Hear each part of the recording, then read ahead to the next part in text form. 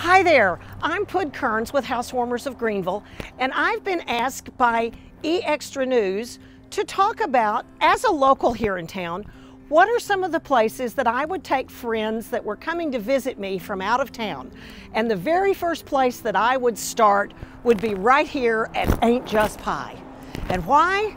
If nothing else, just because of some of the best pie you'll ever have anywhere.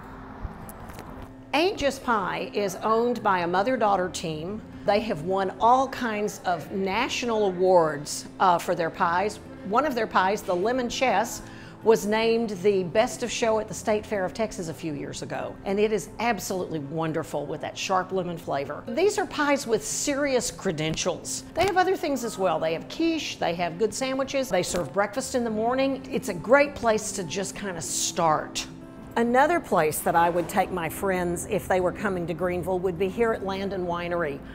I love both the wine and the great atmosphere here. And we're in the barrel room right now, which the first Saturday of every month, Bob Landon, who is the owner of the winery, does a terrific tour of the place.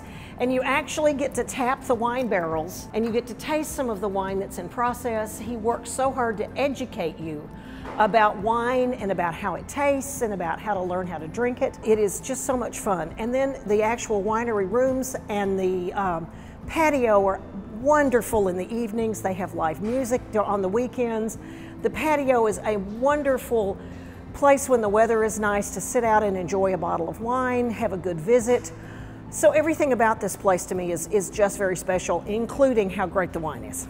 So other places that I would take people if they came to Greenville, I think that the public art in downtown is very exciting and very dynamic right now, and I would do a walking tour with my friends that would show them some of the interesting pieces of art. There's several interactive ones that are a lot of fun with kids.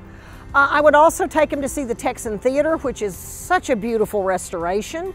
The Audie Murphy American Cotton Museum is a delightful place. Yes, it has Audie Murphy and some of the history, but it has so many surprises there that I think are wonderful. And all in all, I think that would make a fun day of learning that Greenville is a very special place, and it's certainly near and dear to my heart. So I ask you, if you had people that were coming to Greenville, where would you take them? Share your thoughts in the comments below, and it'll be fun to see what your opinions are.